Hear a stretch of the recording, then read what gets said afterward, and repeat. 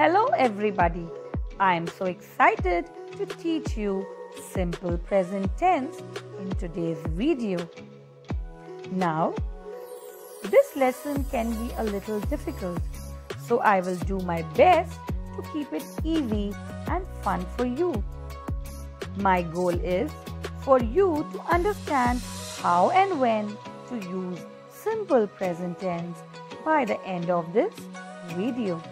So, let's get started.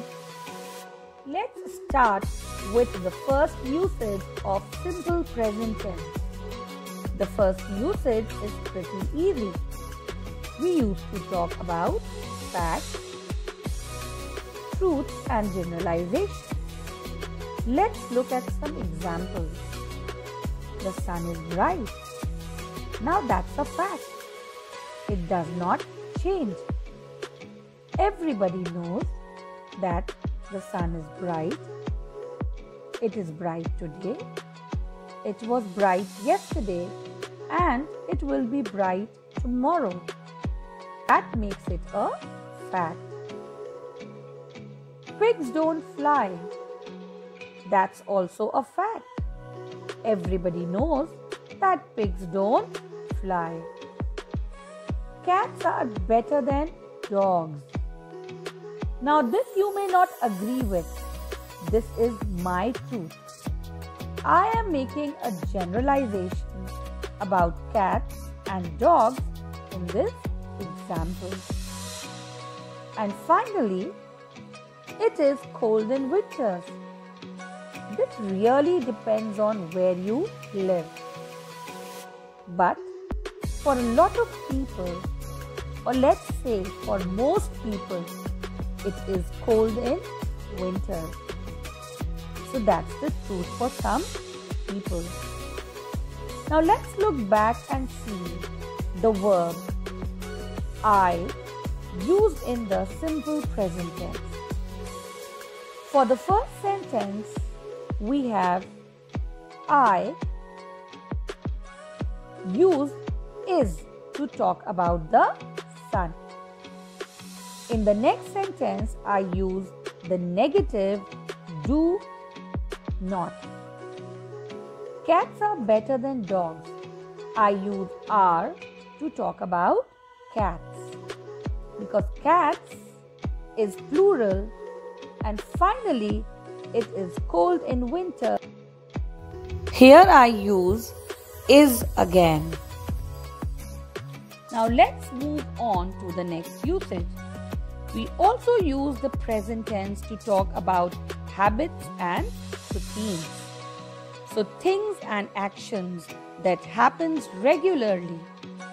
So let's look at the examples. I always eat lunch at noon. You will notice I use the word always because I am talking about something that I do regularly. That is, eat lunch at noon. So I use the simple present tense. And here I use the verb eat. I eat. The second example says, you play games every day. Do you see the clue that helps you know? This is something that happens regularly. It's every day. So it's something that happens as a routine or a habit. So you play games. So the verb here is play. You play. The next example says, Seth starts work at 9 a.m. daily. Again, this is something that happens regularly. Seth goes to work at 9 a.m. daily every day. Now, you will notice that I put a blue line under the S in starts. Can you tell me why?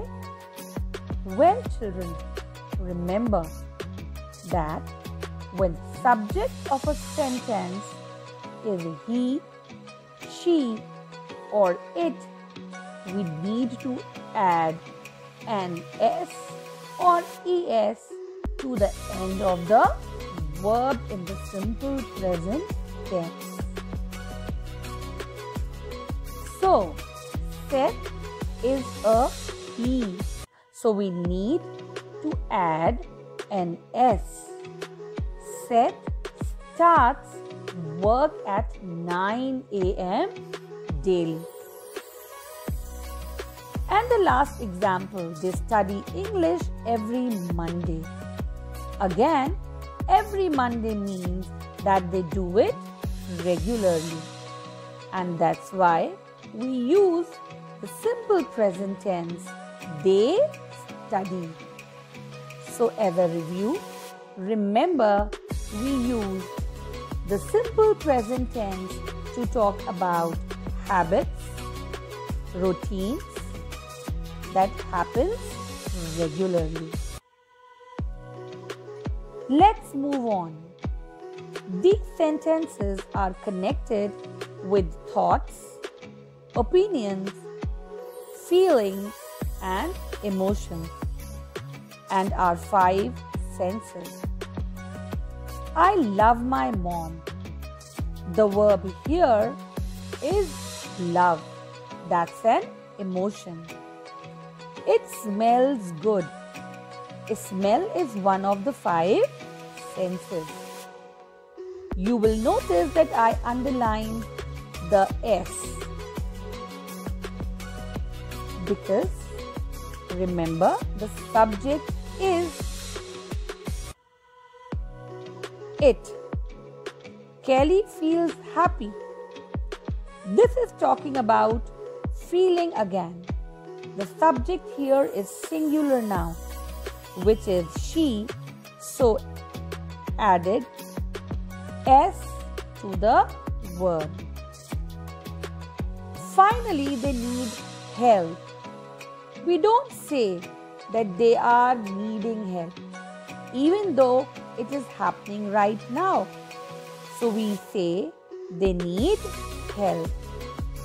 So remember, we use simple present tense with thoughts, feelings, opinions, emotions, and 5 senses. Now, let's see some more examples.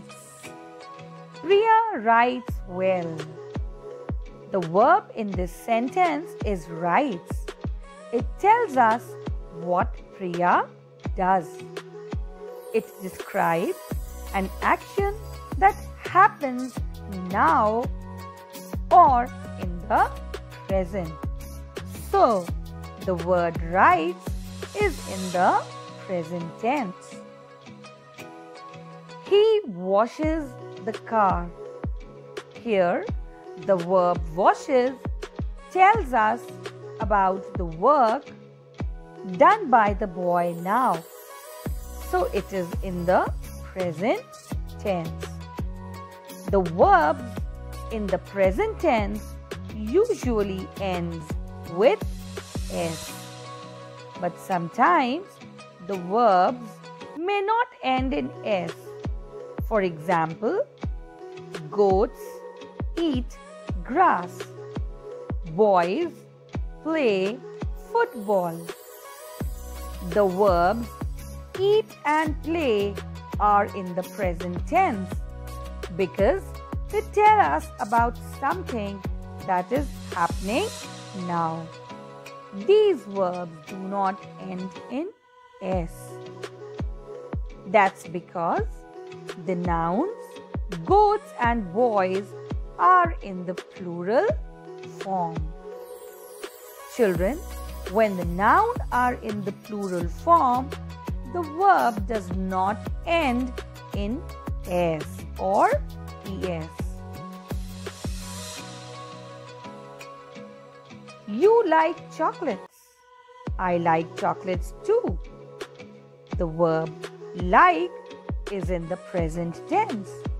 It does not end in S. Now let's see the other example. I am sad.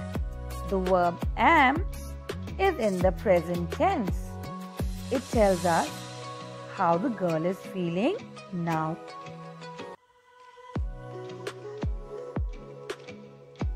Raghav visits his grandparents every year. Here the verb visits tells us about an action that happens every year. So it is in present tense. The sun rises in the east. Here the verb rises tells us about an action that happens always. So rises is in the present tense. Now children, look at this table. Here, verbs in the simple present tense are formed in the following ways. So now, don't forget, the simple present tense is used for an action which happens in the present or is done regularly. It is also used to talk about things which remain the same. So now it's time for the task of the day. Write 3 sentences on what you do nowadays at your home every day. Think and decide carefully which tense should be used. That's all for today. Happy learning!